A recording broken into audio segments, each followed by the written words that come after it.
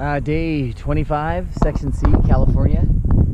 Anybody whose idea that the desert, the Mojave, is just this barren, flat land, that's just kind of the idea that I had, is sorely mistaken.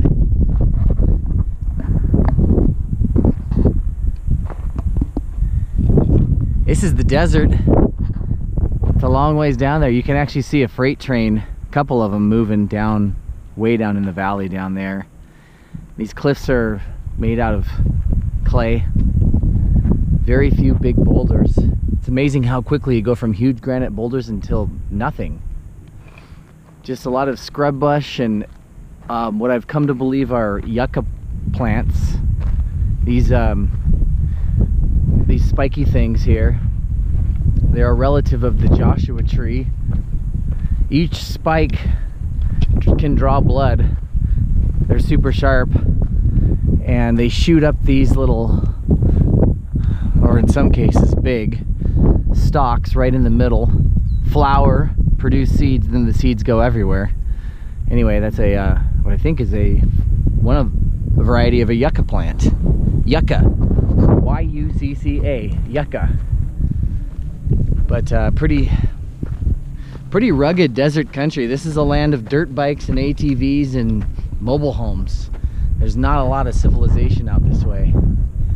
And then off in the distance, I believe it's, with the snow on it, San Antonio gets closer and closer every day as we put more and more miles on. Right now we're at 3,900 feet, and tomorrow we'll be at 8,000 feet, quite a bit higher.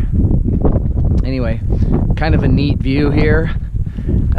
Gets you an idea of what everything is looking like in the desert. And right now, you know, as I pan it around, everything is pretty green and the temperature is pretty mild.